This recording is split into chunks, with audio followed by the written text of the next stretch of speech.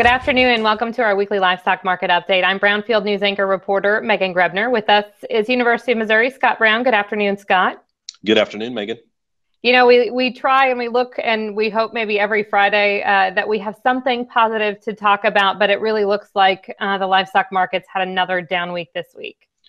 Yeah, I think when you look across the board, we don't have a lot of good news. Pork prices off another $1.50 or so relative to a week ago.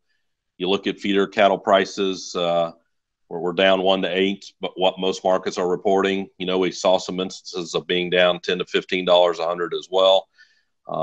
Fairly light fed cattle traffic so far in the week, but perhaps down another $1 to $2 a hundred as well. So all of those prices moving lower again. Choice beef prices down for the week as well, as is the pork cutout value. So we're not seeing a lot of strength on the wholesale side as well. Futures markets for cattle have been a little less down, I guess, as we went through the week. They've been fairly flat after a Tuesday that was down, coming back here later in the week to be up. Hog futures down a little bit for the week as well. But perhaps the one side we've got up on corn prices as we've gone through this week as well. So we've had another 20 to 25 cents a bushel on corn prices as we move through the week. So moving not necessarily in the direction we want on the feed cost side. So lower hog and cattle prices and higher feed inputs hasn't made the equation any better for profitability. We talk about some of the negative things and the price moved downward. We did get export values for August, and it looks like there's some positive notes and some good things coming out of those numbers. Absolutely. And, I always like to remind us that when we look ahead, the growth in consumption and demand, I think, will continue to come from export markets as we see a population in this country who, yes, will continue to consume meat as we look ahead, but it's really those new markets that I think are going to be important for us in other parts of the world. So August beef exports were up about 106,000 metric tons relative, 27% increase up to about 106,000 metric tons. Pork exports were also up about 16% for the month of August, so relative to a year ago. So we are seeing some good news there. And I think when you look at both the export levels as well as volume levels, we are seeing some positives there. So export values also showing some modest growth relative to what we've seen for a while. So many of those markets for me continue to point to perhaps some continued growth as we look ahead. Again, I think exchange rates will become critically important on those markets as well. If the dollar were to strengthen substantially, I know that will really slow down where we go. I think we've talked about this a time or two, but markets like China continue to be important. We're not moving a lot of U.S. beef into China right now, but I think the hope is that market will open to us over time. And that might be one of the positives that we can continue to talk about for the next several months as that market opens for us. And it works not only just in terms of muscle cuts or higher cuts of beef, but also some of those odd cuts that we don't utilize here as well, correct?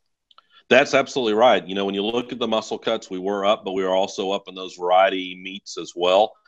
And many times we get the value from a number of other countries. We don't consume all of those products that we get from a pork carcass or a beef carcass, yet a number of other countries find or have a demand for those products. And so it does create added value that does get passed through ultimately to producers. And so all of those very sensitive in terms of where exchange rates go in front of us, whether you look at muscle cuts or those variety meats as well. We talk about those markets and a place to put our product. Let's talk a little bit about weekly production numbers and how we're seeing those fare and where we are historically. Yeah, so it is good. I like to remind folks that we are putting a lot of meat out there. If you just look for a second across the beef, pork, and chicken spectrum, number one, the very latest data that we have shows chicken production for the week is the second highest that we've ever seen since January of 2007. So we've been pushing a lot of chicken meat out on markets. Even pork production, if you look at the latest week available to us on pork production, it's the 8th highest ever since January of 2007. And I remind us, I know what direction we're going in terms of weekly pork production between now and the end of the year. And maybe at some point we'll talk about 1 week of 2016 being the highest ever since January of 2007. Now, on the beef side, we've just gotten so much negative news on the beef side. I like to remind us that, yes, we're up over 4% in beef production year to date.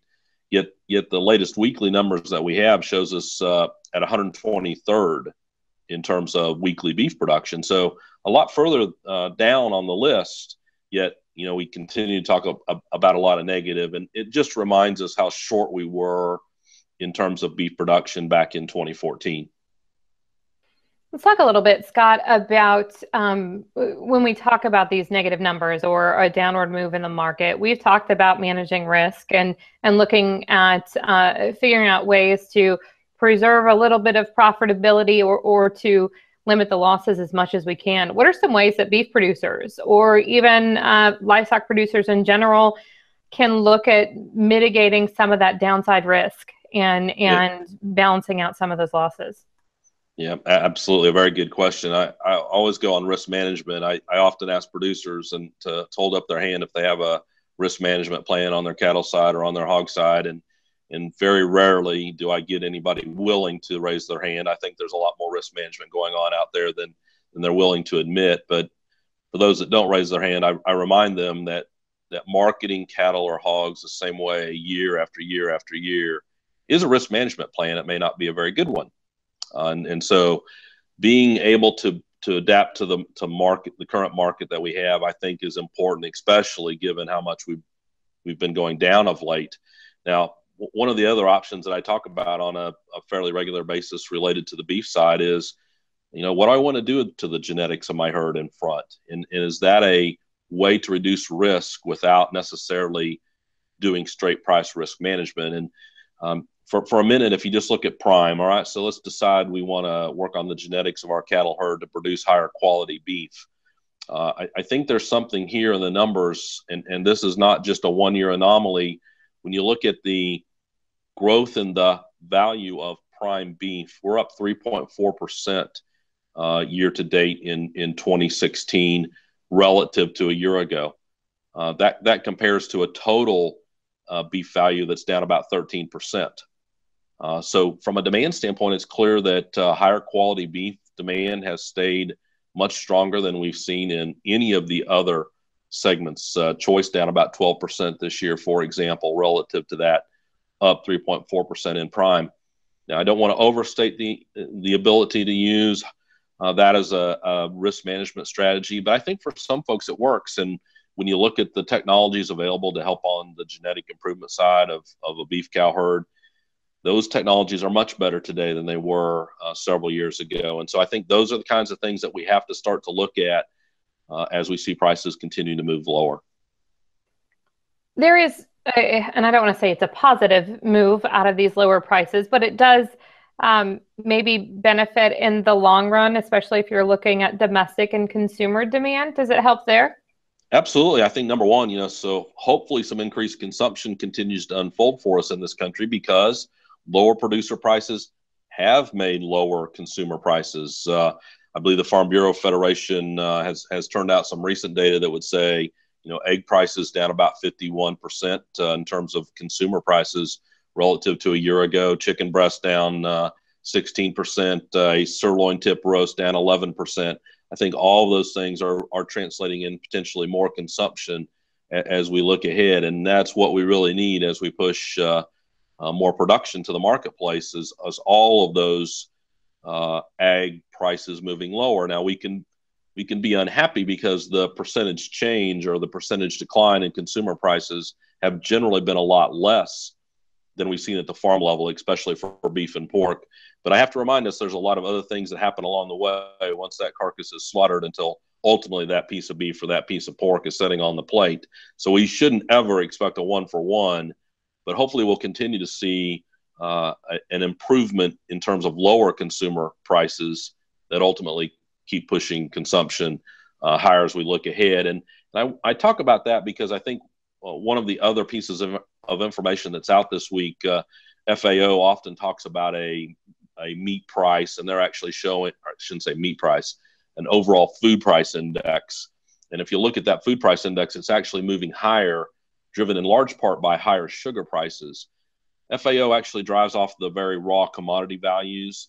And I think oftentimes that's misleading in terms of what consumers, especially in this country, would see. And if you look at those individual consumer prices, we are down as we look through 2016.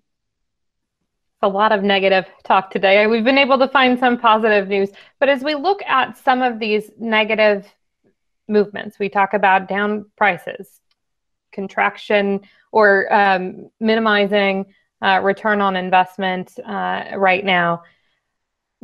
From all of this negative, Scott, can we find a positive? Can it start something positive on its own?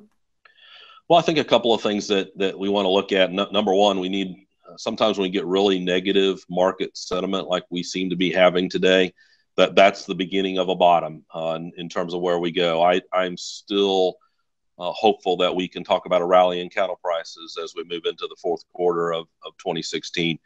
Some of the fundamentals to me suggest that's an option that's available to us. Don't want to overstate the height of that rally as we end the year, but some possibilities for higher prices. I think when you look at the supply sides of these industries, number one, we've really turned off much of an incentive to keep expanding. So maybe at the start of 2016, we would have talked about expansion of beef cows all the way into 2018. Well, maybe we're going to shut that off a lot sooner than we otherwise would have. That might mean we can get some price recovery occurring a little more quickly than we otherwise would have thought. Same for hogs. I think we'll have a tough, in here in 2016, and that may keep the number of sows that we have from going even higher than where we are right now, and reduce sow fairings a little bit relative to the expectations we got out of the hogs and pigs report last week.